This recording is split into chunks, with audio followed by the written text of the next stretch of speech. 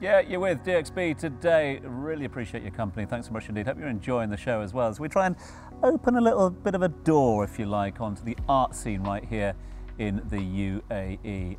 Arts and culture scene, to be precise. And listen, you can't have a conversation about art without introducing our next guest. Theirs is a family name that is synonymous with the art scene here and has been for several generations. An absolute pleasure to welcome art consultant to the stars, Neel Shukla, to the show. Neel, great to see you as always. Same always. Happy New Year. Happy New Year. Yeah. We still allowed to say Happy New Year? We can still say Happy New Year. All the way through. It's always Happy New Year. Listen, again, I go back to that point of like, who better to have in this conversation? Who better to have to quantify how far the arts scene has come here in Dubai in what, the last 20 years or so? It's changed fundamentally, hasn't it? Oh, amazing. It's, I mean, I've been involved with the art for the last 35 years. That's why LinkedIn said today, 35 years at Four Seasons Ramesh Gallery. So that's my official number of years. Congratulations. Thank you, thank you. And my parents started the first art gallery in the UAE before the UAE was formed 50 years ago. The first license was issued to them. So it's been a long journey for my parents and for myself. So put your finger on why we've seen, and you know, we've seen art scenes develop around the world. And lest we forget, there has been an art scene here since time immemorial, etc. But how's it become? What's happened to sort of push it forward at the moment? Is it the galleries? Is it the investment? Is it the curators? Is it the government's sort of support of the industry and the landscape? Well, culturally, of course, you know, the leadership has supported tremendously the art scene from this part, but real estate has just gravitated tremendously. A lot of super wealthy people from around the world are making Dubai home, and they bring the arts collections here and also purchasing art from this part of the world from local artists and galleries. And I've seen a lot of that through my picture framing business, Dubai Picture Framing. So I frame a lot of high-end paintings, photographs for such collectors and galleries. And I see a movement, a shift towards truly fine art photography and painting in the last 5 years. It's just, I would say, tripled. So what would you say, have you seen an influx as well with the big fashion brands and fashion houses when it comes to properties as well? Because a lot of people are buying properties, but now a lot of these fashion brands, hotels, Versace in naming one, they've all come together with property. How have you found that? Well, because, you know, I do hotels. That's my bread and butter day to day, and I create stories and art stories for hotels more than crafting, and I make paintings, photographs, sculptures, lighting installations. So Versace is one of my projects, by the way. So Versace W, Grosvenor House, Royal Atlantis. So I create the entire story behind the hotel, what a consumer, a visitor would see when they entered the door to the time they leave. So from that point on, we create those elements in different aspects. So fashion houses are getting into it big time, and they really want to penetrate that segment of the market, which has become a big part of the business, because not only they want to sell clothing, apparel, but they want to make sure that they are now part of the furniture and art part of the brand. It's very important for them.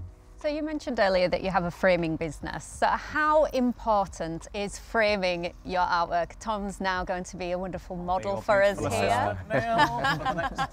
So how important is it to beautifully frame your artwork? Well, if you see this one here, you see two sunflowers. One is framed in plain glass, and one in the UV glass, museum glass. The one, the UV glass, colors the reflection complete 90%, 99% actually. And if you have an expensive work of art, it doesn't have to be millions of dollars, could be, a couple of thousand of dollars or dirhams. But if you don't protect it, if you don't glaze it, or the time, the UV factor in the UV is so strong, it will make the artwork yellow and diminish the value of your works, which is very, very important. So I started Dubai Picture Framing for my father's works. My father's photography is one of the most prominent, important in the history of the UAE. So to frame his works, I started that business, and glazing is the most aspect of framing, which you see right here.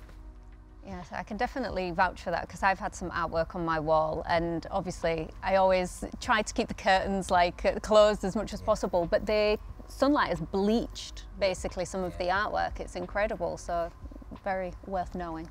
I'm gonna ask you a slightly lighter question. Tell me. I want to know a little bit more about the Pasha peaches, the Pasha cherries. So at the moment, we're involved with 8 different projects, hotel projects, a couple in Dubai, in the UAE, and the new five hotels, you guys know, is opening in JBR, and the five brand has purchased Pasha Global. So now Pasha is owned by five, and so one of the individuals who I'm working with is Kabir Machundani. Kabir, thank you for giving me the project. And one of the iconic pieces is going to be this massive all steel 316 Pasha Cherry in middle of the five Pasha Club. Wow. 140,000 all welded pieces by hand are going to be creating these incredible cherries in the Are you welding them by hand? Oh yeah, man. You are? I mean, it'll be all. I mean, I have a team of 80 people. Okay. So it's a whole. I have an amazing team. Thank you. You should do a couple yourself though, just to say I do that. contributed. Don't you see my social media? Yeah. I'm there. No, it's an effort that we put together. So I bring the skill set, the technique, the processes, how to make such things, and my team and I, we work together and we cast and craft these works of art. We've talked a lot throughout the show, Neel, about, you know, how far we've come in terms of the art scene here, etc. And thanks to the efforts of Gilda and all those other guests that we've spoken about as well. I mean, let's just look ahead to the future as well. I mean, what is the potential of art investments, the art scene here at the moment? And at the same time, do you have to be careful not to grow too fast, too quick as well? Remember, art can come in very small packages, but it can be worth hundreds of millions of dollars. The Picasso, which just came last 2 months ago, was showcased. The Sotheby's is now selling for $140 million. So it's easily transported without difficulty. You know, it is difficult, but it's very small if you think about it. And art itself has paid highest dividend over the years, we discussed earlier, than real estate or stocks, anything. Yeah. So I think the scene will blossom. It'll continue going forward. I was in Art Bazaar in Miami just in December, but compared to Art Dubai, it's way off. So Dubai, the UAE, still has a long way to go to come up to that level, because that's an incredible scene, and we still have to catch up on that. So the grassroots are there, the appetite is there, and I think more important, the will is there to grow. Neel, your father obviously done an amazing thing throughout the years with his photography. Is it possible to buy any of those pieces? We try to installate the entire work, so we work with Dubai culture a lot. So my father's museum, Ittihad Museum. If you've never been to, please, I request all of you watching, go see that, visit that. And with Dubai Culture's drive to bring culture, history back to life, we work with them to showcase my father's works in the museums. We work with individuals who are passionate about his photography, and we sell to the right individuals. So it's not online, we don't do that. We're very protected about his work and keeping the ethnicity, the beauty alive, and keeping history unique.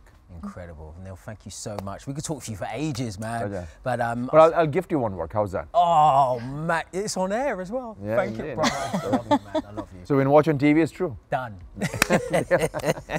I'll see you at the Pasha launch as well. Done, deal. Yes, indeed.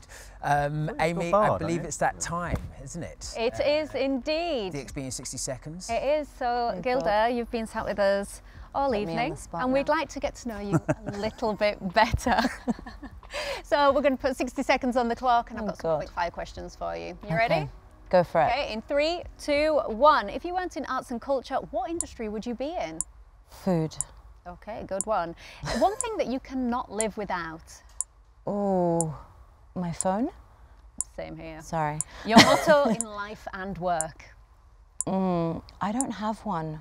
You don't have one? No, it takes a village. I think is Yeah, the it only does. thing I say on repeat. Same always. Yeah.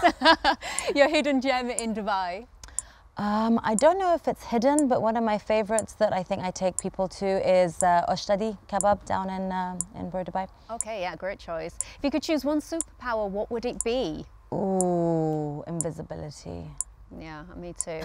A book you're reading at the moment. I am not reading a book at the moment. Top series that you've watched recently. Ooh, I Hate Susie. Okay. Top podcast recommendation? I can't remember what it's called, but there's a new one by Nader Nehdi, who is a kind of food activist and blogger. Okay, last question as time's just gone, but why Dubai? Why Dubai? I don't know. It was a bit of a fluke. I wasn't expecting to move here. I came on holiday and handed my resignation in a month later. Fantastic. 16 years, yeah. Happened to us all. Yeah. That's how we all got here. Well, thank you, Gilda, so much. Thank you so much for having me. Thank you. Thank you. Gilda, thanks for guest co-hosting for us today. All the best It was a pleasure. with the Arcos Festival. Thank you so much. Is that right? 27th, 28th, 8:30 to 11:30. Tickets? See you down there. Yes, absolutely. Online on Platinum List, 126 dirhams for a 2-day pass. Under 18s and over 60s go free. Try book in advance to avoid the queues. Really appreciate you coming Yeah, in. of Thanks course. and all the best. Thank you with so much for the having fest me. this weekend. Will you be down at the fest? Of course, we're coming for the food, right? Yeah, of You and I, We'll take you on a food tour. we're coming. We'll take you on the food tour.